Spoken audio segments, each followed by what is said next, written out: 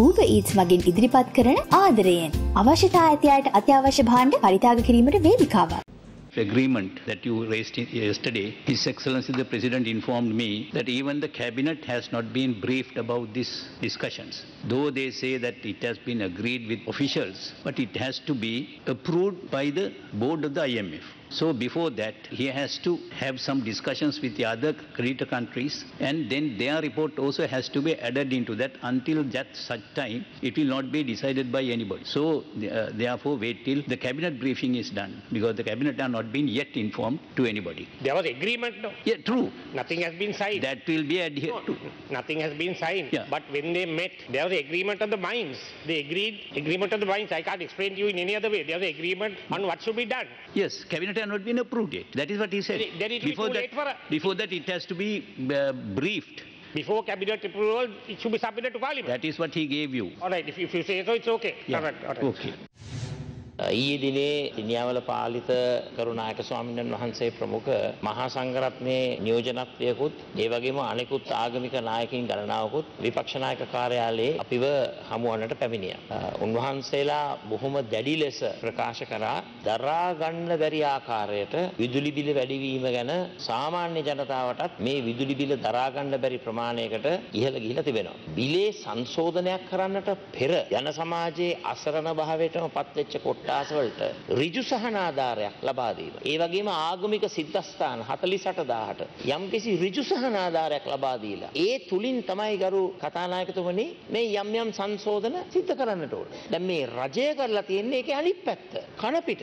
මානුවර විහාර දෙක බල්මතු අස්ගිරි ප්‍රධාන විහාරස්ථානවල භික්ෂුන් වහන්සේලාත් මගේ ඉල්ලීමක් කෙරුවා පාර්ලිමේන්තුවේ අවධානය යොමු කරන්න කියලා මේ විදුලි බිල 450 වැඩි කළා. මේ ආණ්ඩුව පන්සල් ආශ්‍රිතව ලොකු ආශිර්වාදයක් අරගෙන බලයට ආවේ. මේ ප්‍රශ්නේ සුළු කොට දක්වන්න නැතුව ගාලු දිස්ත්‍රික්කයේ පන්සල් වලට ගියාම හැම හාමුදුරුවෝ පක්ෂ දේශපාලනයෙන් තොරව කියනවා මේක කරන්න බෑ කියලා. ඒ නිසා කාරුණිකව අවධානය යොමු කරන්න කියලා නිහතමානීව මේ ප්‍රශ්නේ දිහා බලන්න කියලා මම ඉල්ලනවා. සූර්ය පැනල ලබා දීමේ වැඩපිළිවෙලක් අපි ආරම්භ කරලා තියෙනවා. ඉන්දියානු ණය ක්‍රමය යටතේ ඩොලර් මිලියන 100ක ණය ක්‍රමයක් යටතේ මේ වන විට ඒ තාක්ෂණිකව අවශ්‍ය කාරණා අපි සම්පූර්ණ කරලා තියෙනවා. ඒ සැපයුම් කරුවන් තෝරා ගැනීමේ කටයුත්ත මේ වන විට ඉන්දියානු මහා කුමසාරිස් කාර්යාලයේ මැදිහත් වීම මත සිදු කරනවා. ඒ තුලිනුත් අපි බලාපොරොත්තු වෙනවා විශේෂයෙන්ම ආගමික සිද්ධාස්ථාන 2000ක් ආවරණය කිරීමට අපි බලාපොරොත්තු වෙනවා. ඒ පහසුකම් සපයන්න. නමුත් අපිට අභියෝගයක් තියෙනවා ගරු කතානායකතුමනි. විදේශ විනිමය නොමැතිකම නිසා අපිට සූර්ය පැනල, බැටරි, ඉන්වර්ටර් අවශ්‍ය දේවල් ආනයනය කර ගැනීම සඳහා ඔබතුමා චෝදනා කරා මහජන සෞඛ්‍ය පරීක්ෂකවරුන්ට. නමුත් අද තහවුරු වෙලා තියෙනවා උන් මේ වෙනකොට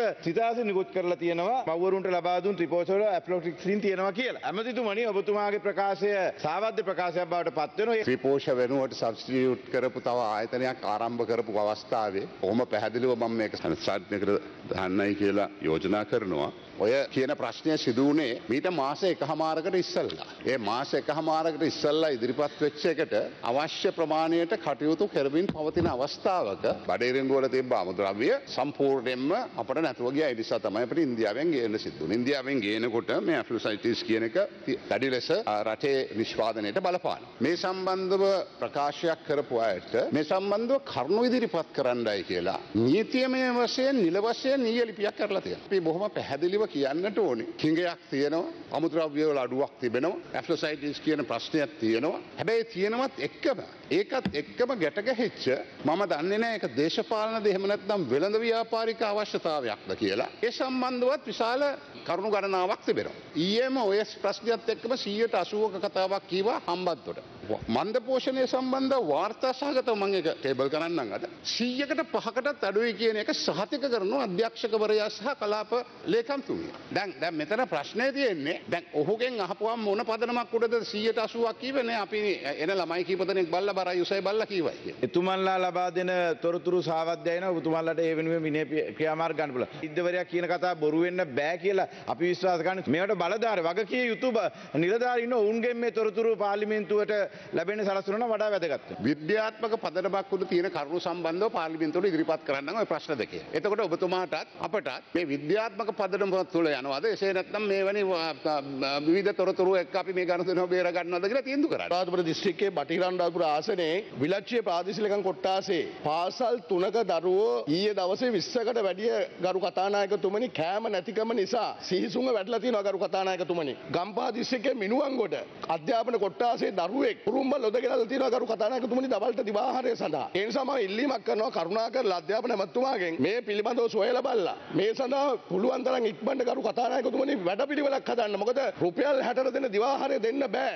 දිවාහාරය පිළිබඳව ඉතාමත් ප්‍රශ්නයක් තියෙනවා ගරු කතානායකතුමනි. නුවන්ගොඩ එක මේ මොහොත වෙනකොට විදුහල්පතිතුමියත් එක්ක කතා කරා. මොකද මේක පත්තරේ ඔය කියන විදිහේ ප්‍රධාන ප්‍රවෘත්තියක්. ඒ පාසලේ ඉන්නේ ගුරුවරු 15. ඒ කියන්නේ ඉස්කෝලේ බොහොම පොඩි ඉස්කෝලයක්. එවැනි සිදුවීමක් වෙලා තියෙනවා නම් ගුරුවරු සහ දරුවන් කවුරු හරි දැනගන්නට ඕනේ. කිසිම දරුවෙක්ගේ එහෙම දෙයක් සිදු වෙලා නැත.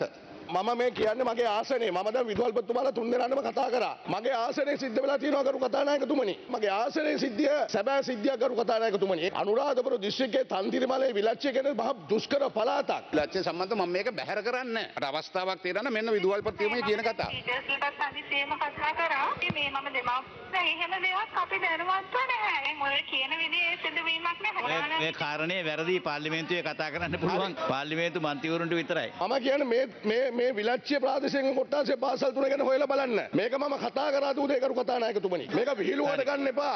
මේක සත්‍ය කතා කරන්න. ආහාර මිල වැඩිවීම නිසා ජනතාවට ආහාර සපයා ගැනීම අපහසුකමක් තියෙනවා. එතකොට යම් ප්‍රමාණයක මන්ද පෝෂණ තත්ත්වයක් මේ රටේ දැන් ඇති වෙලා තියෙනවා ළමයි අතර. ඒක සෞඛ්‍ය අමාත්‍යතුමා පිළිගන්නේ නැද්ද? ඒක පිළිගන්න. පිළිඅරගෙන අපි කතා කරමු කොහොමද උත්තර හොයන්නේ කියලා. උද්දච්ච විදියට කතා කරන්න එපා කියන්නේ මේ ඇමතිවරුන්ට ප්‍රශ්නයක් තියෙනවා. මේ පාර්ලිමේන්තුවෙන් එළියට ගිහිල්ලා මිනිස්සෙක්ගෙන් ඇහුවනම් මේ තමන්ගේ දරුවට කන්න මොනවද දෙන්නේ කියලා ඊට වඩා හොඳ විද්‍යාත්මක දෙයක් නැහැ. මේක තේරුම් ගන්න. එහෙම නැත්නම් මේ නිලධාරියා වැරදි නිලධාරියා කරන්නේ දේශපාලනය. එහෙම නැත්නම් මේ නිලධාරියාට වෙන දෙයක් තියෙනවා කියන එක නෙමෙයි. නේ අපි ඔක්කොම පිළිගත්ත එක මතයක් තමයි මෙතන ප්‍රශ්නයක් තියෙනවායි කියලා. කවුරුත් කියලා නැහැ කොහොම මොහොතවත් මේ ප්‍රශ්නේ නැහැ කියලා. ප්‍රශ්නය විසඳන්න වැඩපිළිවෙලක් දියත් කරනකොට ඒ සම්බන්ධව වැඩපිළිවෙලක් සකස් කරනකොට ඊට අදාළ නැතුව ප්‍රශ්නයක් ගැන කතා කරනවා නම් අපිට මෙතන කටවහගෙන ඉඳලා ඒක එහෙමම පිළිගන්නවයි කියන එක එහෙමනම් මේ පාර්ලිමේන්තුවේ මහජන නියෝජිතත්වයෙන් වැඩක් නැහැ. මේ ලක්ෂ 42කින් ගරු ඇමතුමනි ලක්ෂ 11කට දිවාහාර දෙනවා. ඒක තමයි විද්‍යාත්මක පදනම. දැන් අවුරුදු දෙකකින් මේ දිවාහාර දෙන්න බැරි වෙලා තියෙනවා. ඉතින් ඒ නිසා ඒ ලක්ෂ 11ක් පාසල් දරුවෝ විද්‍යාත්මක පදනම තමයි ආසල් පද්ධතියේ දරුවන්ගෙන් 4න් 1කට දිවාහාර දෙන්න අපි අසමත් වෙලා තියෙනවා. Uber Eats මගින් ඉදිරිපත් කරන ආදරයෙන් අවශ්‍යතා ඇතියට අත්‍යවශ්‍ය භාණ්ඩ පරිත්‍යාග කිරීමට වේදිකාවක්.